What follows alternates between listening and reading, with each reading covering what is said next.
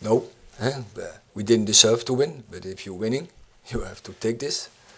And I would say normally we are very good in such circumstances. If we score just before time, we show resilience all through the game.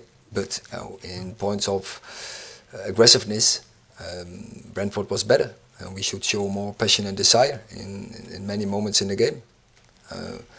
But as I say, when you're winning the game, and then you should bring it over the line. You spoke after the Liverpool game. There's obviously quite a big high about using it as a turning point and that momentum and things. How do you explain a performance like that after such a good performance or a good result against Liverpool? You can never compare such levels and performances. But also, when you don't play well, you still have to win, and we did it almost. And that is my big disappointment, that you have to bring it over the line. And as I say, we didn't play well, but there was spirit, there was fight, but not enough. But it was enough to get a 1-0 goal and then bring it over the line. And also before that, we had a big chance by Rasmus Højlund. Chris. In terms of Champions League now, Villa 11 points ahead, haven't played a game more. Tottenham 8 points, same number of games. Are you still hopeful you can get Champions League? Are you playing for 5th place now or 4th place still? Still, there's still many games to go. But yeah, of course, the points will be more expensive by the end, and this should have been 3. But now it's only 1. That can be by the end.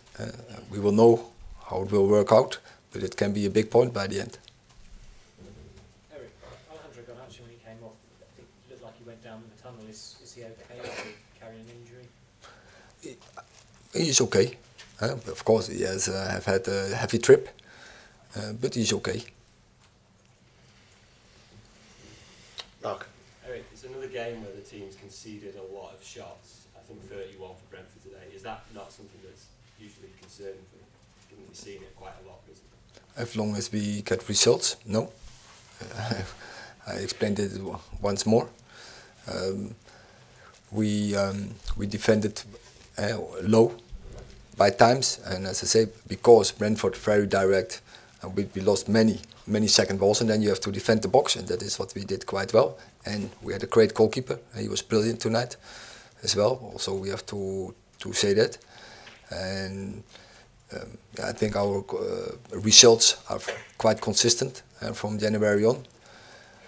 But yeah, but we concede goals. We concede shots, but we don't concede so many goals. And we're creating chances with Rasmus Højlund, big chances. We're scoring a goal, and it's all about bringing that over the line. Last question. Erik, I know what you're saying, that it doesn't matter as long as the results come, but can United aspire to win Premier League titles, to win Champions League titles, if they can't control games against, opponents like Brentford who are fighting against relegation? How can you hope to control games against better teams? Don't lower the performances from Brentford, because I have seen them against Man City, and City was also lucky to win that game. And I've seen them first also against Liverpool, and in the first 35 minutes, Brentford should have taken the lead. So don't go on to express this. But yeah, we should have done this better. I'm not happy with the performance. There's no misunderstanding, and the players are also disappointed by the performance.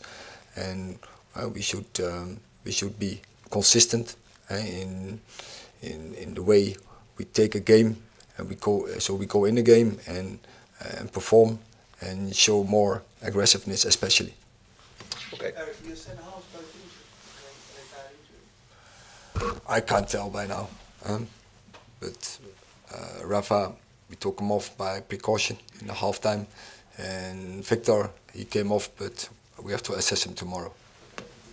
On AM, on DAB, via the talkSPORT app and on your smart speaker. talkSPORT.